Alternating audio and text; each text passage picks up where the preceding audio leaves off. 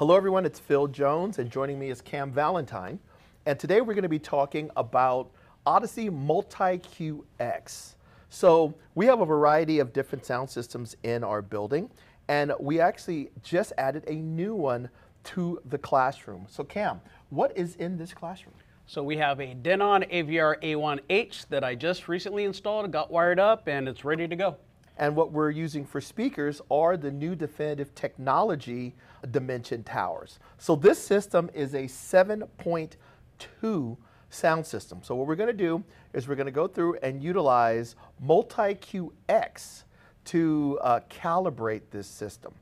We do want to mention that there is a fee for this. Like regular Audyssey that comes with our receivers is free. So you plug the microphone in, the Audyssey will run through the AVR for no cost. But there's people who want a little bit more flexibility. That's where the Audyssey app comes in. And then if you want even more capabilities, that's where the Audyssey MultEQ-X software comes in. This software is for someone who really wants to dive into the capabilities of their AVR and make really fine adjustments. The first thing is, where do you get the software? So if you go to the website, you'll see when you first go to Audyssey.com, there's a couple of different options. There's the ability to get Home or Pro. So there's two different versions of this. So if I go to Home and I hit Try Out, it will send you to the Microsoft Store. This software happens to be free. However, you do have to purchase a license for each of your each receiver. So if you have two receivers in your house and you want to utilize the software is free, but the licenses are about $200 a piece. So you could download the license there. There's another section called MultEQ-X Pro. And this is a different way that you get this license. You can buy licenses in groups. Most people, if you're a consumer and you just want to do one license, then you would use the Microsoft Store and it would be linked to your email. But if you're a pro and you want to utilize MultEQ-X to do multiple different systems, so say you do 10 systems a year, that's where you would purchase MultEQ-X licenses. And of course, as you can see there, Cam, if you purchase licenses in bulk, you get a discount. You know what, if you buy 50 of them. Yep, the more licenses, the bigger the discount. Exactly, the more licenses, the bigger discount. You buy 50 of them, hey, Audyssey will cut you a deal of 20%. Now, I have pro licenses, so I have a series of pro licenses, and we use one of the pro licenses for this particular room. There's two different versions of the software. If you are a consumer, you will download MultEQ-X as your software option, and you would have saw that on the Microsoft Store. If you are an installer, a dealer, then you would download the MultEQ-X Pro software, which is what we are using here, and then you would use one of your licenses. So the first thing we need to do is we need to go in and hit Create New Configuration. Alrighty, Create New Configuration. Make sure that your computer and your receiver are on the same network. If not, they will not show on screen. So when you hit refresh there, so when he hits refresh, there's nothing there because my computer is probably on a different Wi-Fi network. So right now we are on SU Wi-Fi. All of the electronics are on Listening Master that are in this room. And now when I press scan, notice that multiple receivers are here. The question is, how would you find the proper AVR? If you look at them, they all have IP names on them, right? If you go and you hold the status button on the front of the AVR, it will give you its IP address.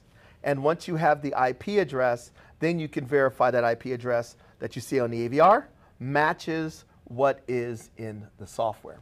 But because we pre-named it, it made it a lot easier. Remember, Cam, I had you rename everything? The friendly name in the menu system? Absolutely. So, and I had you label the one in this room, A1H Training. We actually have our theater, which has been calibrated, which has an AV10. We have a 4800 in Stagecoach, which is one of the white room that has all of the definitive speakers, and we have the training one. So the one that we want to do today is the training room. So go ahead and hit sign in. Now it's going to ask me for something that you don't need to see, right? If you can look now, you'll see that it says under here it says connect. Yes. Because I already purchased a license. So I already purchased a license earlier. We were doing a training session, and I was showing people how to purchase a license. So we already did it. So basically, because I have a pro account, when I sign in, it will show me how many licenses I have under my catalog. Okay. And I had 4 or 5. So I use one of them to sign in and activate on here. So let's go in here and hit connect. You heard the little click that tells you that they're communicating. Okay. Now we need to connect the microphone to the receiver. So now we're connected. The microphone's plugged in.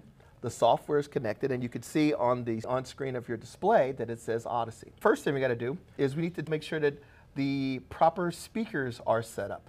Okay. So if you look over on the right side, you will see that it has a list of channel lists connected to the AVR. You can either check or uncheck some of the boxes here, right? Why are some solid black and some are gray? Because you can't have backs without A's. So if I uncheck this, then that one becomes available. So now it says I have a 5-channel system. Okay. But if I have backs, I have to have Gotcha. sides. I recommend is that you go into the receiver before you get started and make settings adjustments. Got So it. now go to the left side and go over to adjust sublevels. The first thing you need to do is adjust the subwoofer levels for the 2 subwoofers that are in the room. There's a green window that it recommends that you should be in. If you put it too low, it'll have to boost it a lot. And you don't want to boost is bad. If it's above that, it'll work, but the receiver will a lot of times have to attenuate or turn down the gain being sent to the subwoofers to make them play at reference level. And sometimes it'll turn it down so much that it's not enough signal to trigger the subwoofer. Oh. So if you want the subwoofer to trigger all the time, come out of sleep when you want to, you kind of want it to be inside of that window. And now hit start. All right.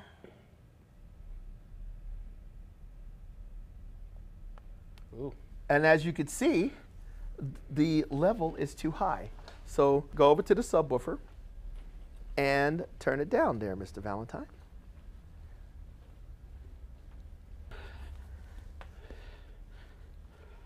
So as Cam walks back over, what he did was he went over to our big DN15 subwoofer, one of them, and he actually turned it down. Oh. So it's right about in the middle.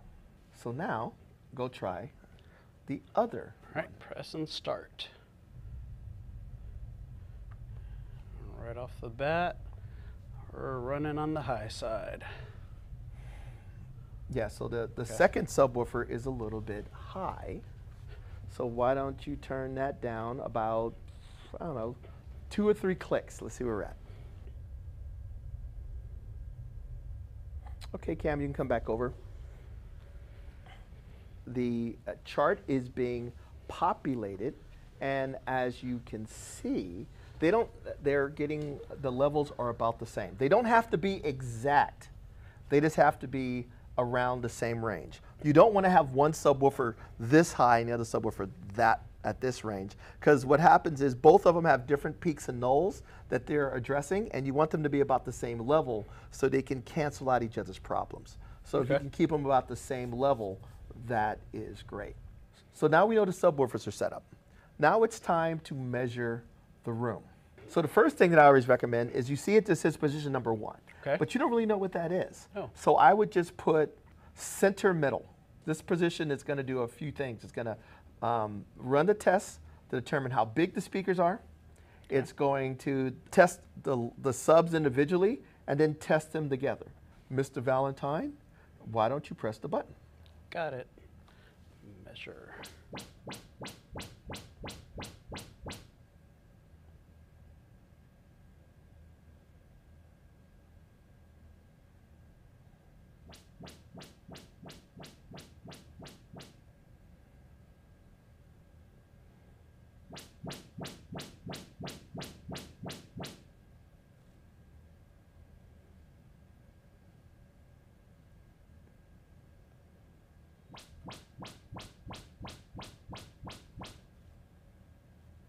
All right, so Cam, now we've actually went through and we did our first position.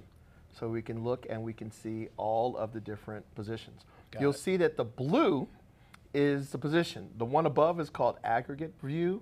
And as you add more positions, it'll show you the average of what's going on. Go down to the second position. Okay. And label that right middle. What we're going to do is we're going to measure the right middle, and then we're going to measure a bunch of all the other positions, and then we will be back. So let's get started. So go ahead, Cam. We are back, and Cam and I have measured 9 positions on the AVR. You'll see that we have... See, even said 9. Yeah. Center middle, right middle, left middle, front center, right center. So you can see all of the different ones for all of the different channels. So it took about, what, 10, 15 minutes? About 10 minutes. To measure 7 speakers in 9 positions. Now, as you add more speakers, of course, the time is going to go up. So now we have this measurement of all these positions. And as I mentioned, each position, you can look at them one by one by one. You can even double click and zoom in to look at a position in hyper detail. Now that looks really bad or really crazy, but if you smooth it out, probably closer to something like that. And you can see I'm using the little slider that says data smoothing to do that. So I can look at each channel, or I can look at each speaker and each measurement position one by one by one. But the one that we're really looking at is kind of like, what does the overall room look like? That's why you take multiple measurements. You take multiple measurements in a room so you can get an understanding of the entire room, because this is actually a classroom, and this could be set up in classroom style or theater style, and we just want to make sure that regardless of where you're sitting, it sounds halfway decent. More subwoofers, of course, is going to even out your bass. But I can look in here and I can see what's going on. And you'll notice that there's a lot of bass in this room. So if you look at as it starts to, if I smooth this out, if you look here, there's a lot of bass, especially at that 30 to 40 hertz through here. Why is there so much bass? Is because we have subwoofers in this room, and each of these dimension towers actually have powered subs into them, or powered woofers built in. So of course, they are full range speakers. Based on these measurements, the system's going to recommend crossovers. And there's a difference between a large speaker and a full range speaker. Initially, when you looked at Audyssey, it would say whether your speaker was large or small, and it hurt a lot of people's feelings because their speakers were big, but the system was telling you that they were small. Now what it says is, are they full range or are they frequency limited? So here kind of shows you what it thinks you should roll off all of your stuff. So if you look over here, Cam, you'll see that under center, it says it should be crossed over around 60, right? The fronts, it says 20. The surrounds, it says 20. The backs, it says 20. It says basically everything else in here could run full range if you want to. That is because we're using 6 towers with powered woofers in them. So most people are never going to get all of their speakers being able to play that low. But if we go back to this measurement, the surround speakers have even if you look at the surround back, there is a lot of bass back there at 20 hertz for the left surround back. That's one of the reasons why I like DT towers, is because of all of that extra capability there. So if a bomb goes off in the back of the room, the bomb goes off in the back of the room. So that's only because we are running our Dimension series tower speakers? Yes. Okay. You'll hardly ever see that much bass in a rear surround channel. So we actually have bass all the way around. One of the benefits of this, by the way, is the fact that we're trying to have even bass, and most people have 2 subwoofers doing all the bass. Yes. In this room, we have 2 dedicated subwoofers plus 6 speakers with powered bass drivers in them that act like subwoofers, so your bass is pretty smooth throughout the entire room. So now we go back to this target curve. So now we go back to the target curve, right? And this is where if you wanted to go in and modify it, you can. Okay. Why modify it? Well, you want to go, sometimes what it'll do is it will make your frequency response perfectly flat. But we saw how much bass is in the room, and half the time people want all of that bass. So this will allow you to go in and add and make adjustments. So, so the first thing is you can determine where do you want those adjustments to go. Do you want, there's two curves that Audyssey will put into a receiver once it's done. A reference curve that has kind of that high frequency roll off at the top, which is what you'll see here, this little high frequency roll off at the top, and a flat curve that is just flat all the way through. So you can see here on these drawings, down here, the one that rolls off is the reference. The red line that goes straight is the flat. Oh, okay. And you go, well, why would I roll it off? A lot of times this roll off makes it less harsh, allows you to play it louder, and it still seems smooth. Okay. If you don't like it, you can switch between flat and reference, but most of the time we do that, people say that they like the reference. So that's the one that I normally use and I normally recommend. Gotcha. So meaning they're choosing the reference that has the roll off versus flat, which keeps it flat all the way across. Most people prefer it. It sounds better. Most people prefer. Okay. Under here, it says I have this mid-range compensation. Now I could turn that off, and if I turn that off, you'll look down here. You'll see that the little dips. You'll see right here that the little dips go away. If I turn it back on, you'll see that the dip comes in. Okay. And I've heard people go, well, how do I want that? That's not what the speakers should be flat. Well, one of the benefits of having this software program is we can go back under the measurement and look at the speaker. There's dips actually built into these speakers. So you see that dip right here? Yes. This speaker most likely has a little bit of mid-range compensation. So because it already came out of the factory with this dip in it, you can see it right here, why would I take that out? You see it? Yes. Okay. So this dip is right around where this mid-range compensation dip is. So you can take it out, but I will tell you that most speakers that we've tested, when we measure it, you'll see that it actually is there. Okay. So we're going to leave that there, all right? Now the next thing you could do is you say, well, there's a lot of bass. We look back at those pictures, right? There was a ton of bass here. It's flat, right? Yes. In the bass, but we have all this bass sitting here. We want that, right?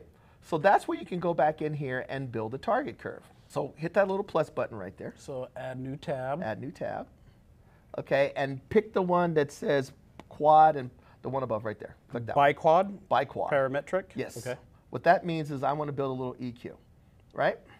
So now this is the points. Oh, okay. So say we want this to be, the center of this to be at 40, right? And then I want to boost that 8 dB. And then, so now I got this little boost, right? But I want to do it a little different. See, it says peaking. Click, drop that down. All right, so I'm in the settings. Yes. I'm doing the drop down tab. And then go to a low shelf, no Q. Yes. Got it. Okay, so now what it's saying is at 40 hertz, start climbing. So I can say, well, so as you get deeper, at 40 hertz, I want you to climb and add bass, up to 8 dB bass as you go to until it rolls off. Now I can actually, if I want to make that 50, type in 50. So what I'm typing in here for frequency, that's where the midpoint. That's where it starts between the two. That's where it just starts to climb. Where it starts to climb. You see that? So now I'm saying that, hey, on this speaker, I want this. Now the question is, do you want it to be all the speakers or some of the speakers? You don't want to do that for the center channel, gotcha. right? So what you could do is you can uncheck all. Uncheck all, so channels, take that off. And then check the front. Then I want that on the front. The surrounds. I want that on my surround. And you want that on your subs.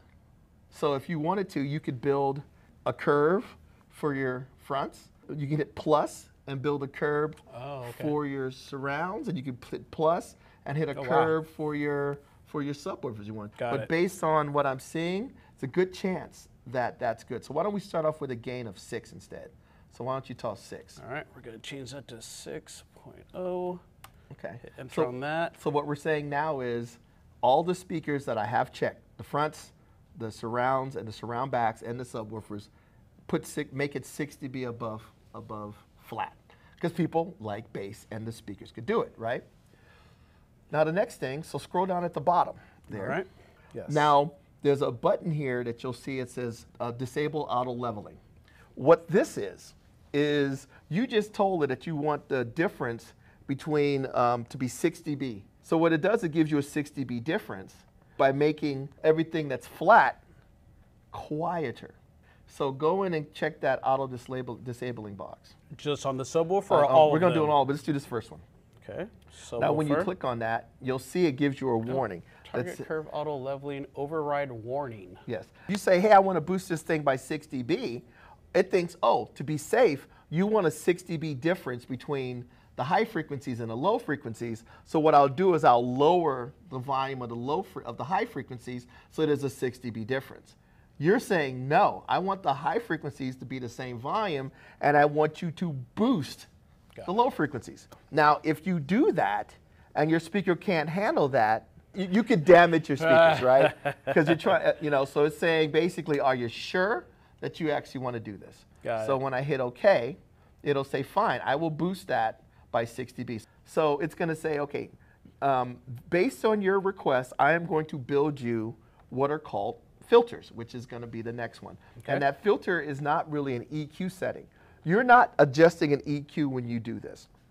What you're doing is you're making requests for what you want this speaker to do. I want to roll off by this much. I want a mid-range compensation on all of my speakers, and I want the bass boosted starting at around 50 hertz. So I make the request, then the system will build what are called filters, digital filters, in order to achieve that goal. If you go to number 5 there, young man. All right, number 5, filter settings. And what it's going to do is it's going to build you the filters based on your requests.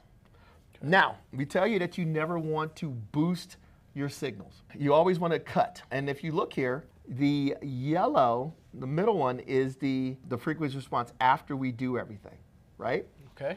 The purple is how much adjustment it has to make, and the green is how much was there before. Now we boosted this thing 6 dB, and if you look, it still has to turn down the bass in this room. So for the fronts, there's way more bass we can add there. Absolutely. Okay. The center channel, it has no problems playing down to the frequency that we want. Basically, you're trying to keep this purple below the line, not way above the line. If it's above 0, you're adding, you're boosting the signal. Got it. If it's below 0, you're cutting the signal. Cutting the signal is good because you have to worry about overdriving anything. You're asking the speaker to do less. What I'm doing here is I'm saying, I know you could do more, but I want you to turn yourself down. Okay. Okay? If it's above this line, it says, I want you to do more than what you naturally want to do. Okay. So naturally, it wants to go to green. But I'm saying I don't need that much. Every single one of these speakers is not boosted, right? Yep. All the way through. Let's go back in here and just for giggles, let's make this for everything but the subwoofers, right? Because we have so much extra power. Okay. And let's add an extra 8 dB. Now I can go in here and say, well, I want another one just for the subwoofers.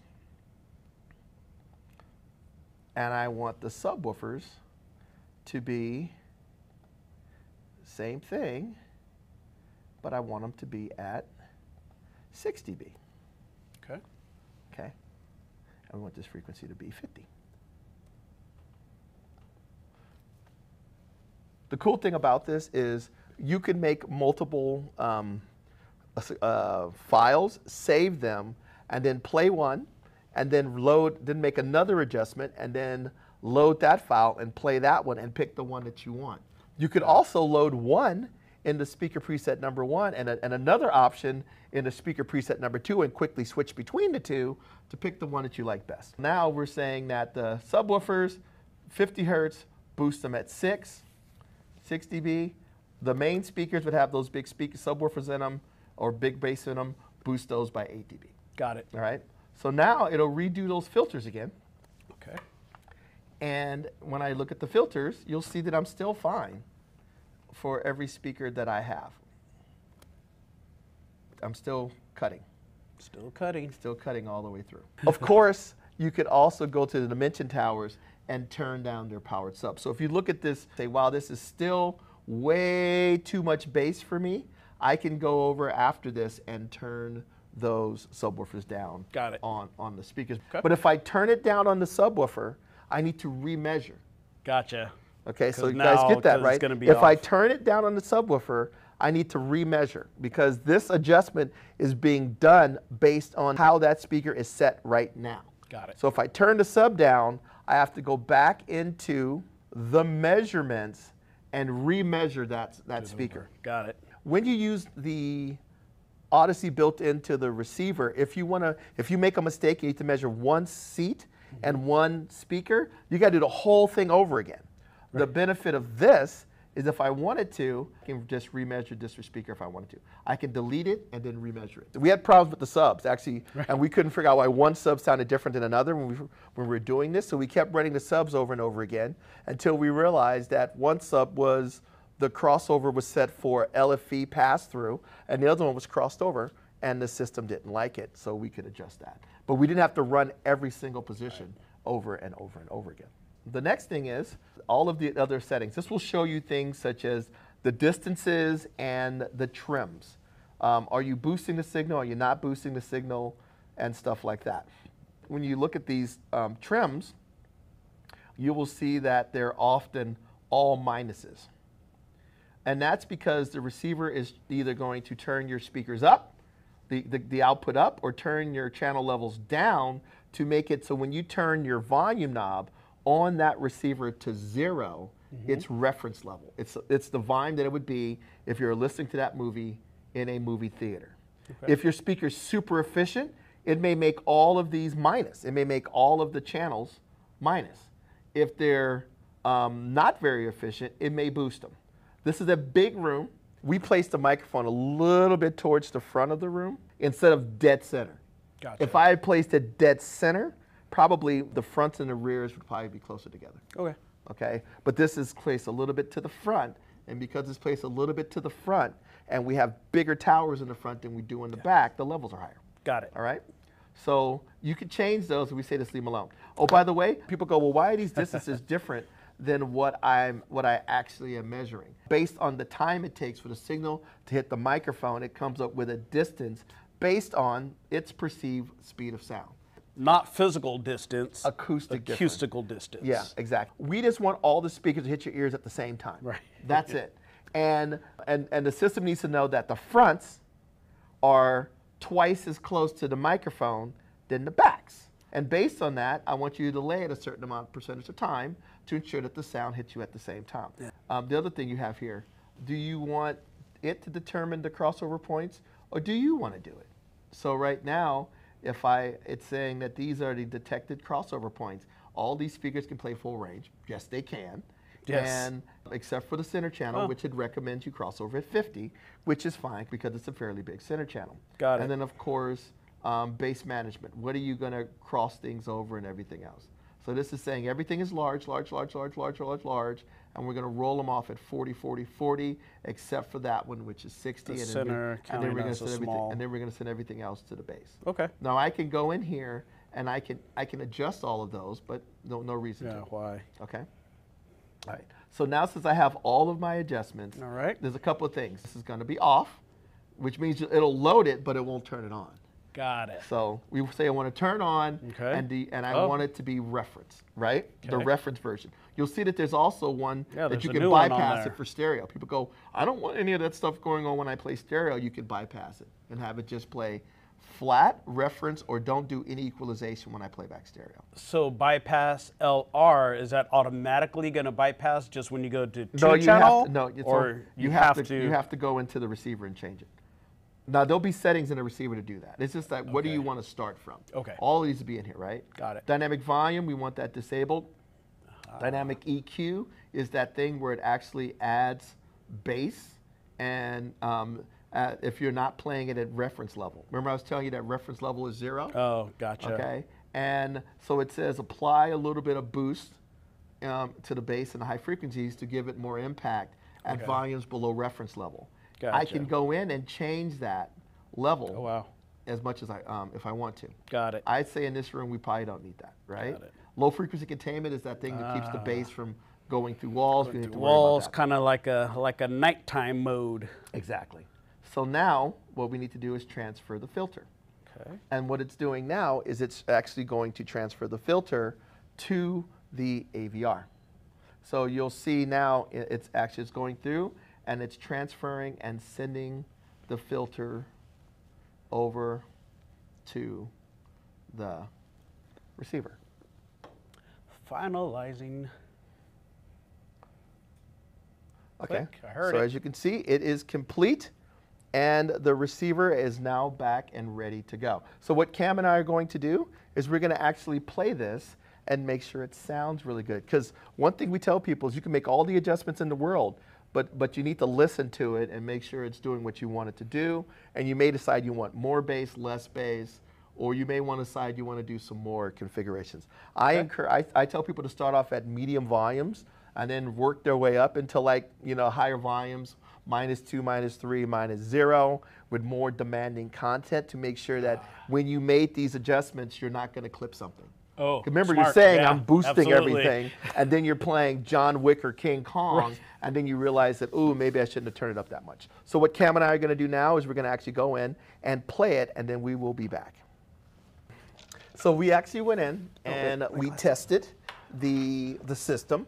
It's good, but we still aren't getting as much bass as we would like. So what we were doing is we were looking at these filter results, and you can see there's still a lot of bass that we're not utilizing. It starts to run out of gas right around 30. You start getting this ramp. That means it starts to have to start applying boost to try to make up for the frequencies that it can't make. Got it. So that's why you see these big ski ramps here. And all of these ski ramps are happening right around 30, because that's where the system is rolling off. So you can see them on all of these. You see that? Yeah, 30, absolutely. 30. That's the nice thing about having these actual charts. So what we're going to do is we still want this boost in the lower frequencies for larger speakers. Let's start that at 60. All right? Okay. And then what we're going to do is we'll say, instead of playing all the way down to 20, play down to 30. And after 30, roll off. So I can go back in here and hit override, and I can type in 30. Come on, there we go, 20, 30. And then the surround, auto, override, 30. Now you notice at 80 it gets flat because the boost that we put in it doesn't start at that level. So as we start adding it in, you can see. So we're saying roll it off, put it in there, but roll it off at about 30. So what we did was I turned it up more from 6 dB to 12 dB because there was a lot of leftover bass here. And if you look, we're still not boosting it, and the green was before and the yellow is after, so we're still turning down the bass, but we have a lot more of a bump. People would sometimes hear Audyssey and they go, oh, when you run Audyssey, there's no bass, because it tries to flatten the frequency response to reference. And many of us like the room gain, the extra bass you get when you put a speaker like this into a room. Absolutely. So when you run Audyssey, you had all this room gain, and all of a sudden it's not there. So by using either that phone app for 20 bucks or a more precise tool like this tool here, you can go back in and build target curves. So now we're going to go back in and we're going to reload these particular filters. So we reconnect to the receiver, and now we can transfer the new filter in to the same spot.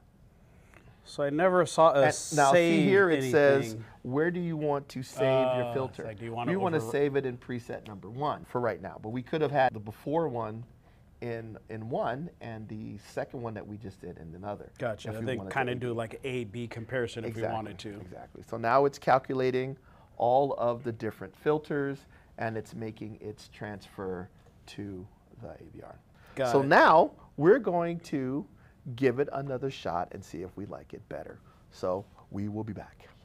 So Cam and I actually went back in using the new curve, the new target curves that we added, and they sound noticeably better. So a little bit more bass, a little bit fuller. There was enough bass in this room that even by adding 12 dB back, we didn't have to boost the signal.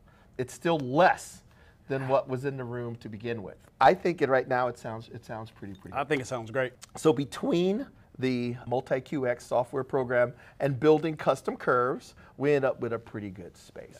So hopefully you guys have learned a little bit about the MultEQ-X and the benefits of it. It's a great tool. So take care, and we shall talk to you soon.